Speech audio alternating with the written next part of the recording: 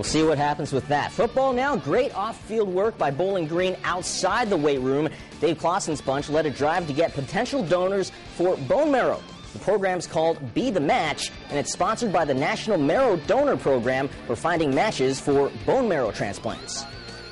The impact it could have in terms of saving a person's life is very real, and there's been people from this program who have donated bone marrow that have saved people's lives. And it would be great if we could find somebody here that could save someone's life from Bowling Green. That's real important because you can save a life, even though it may not be there's not that big a chance of you getting to do it, but there's always that one person that needs it, and somebody will be blessed that way.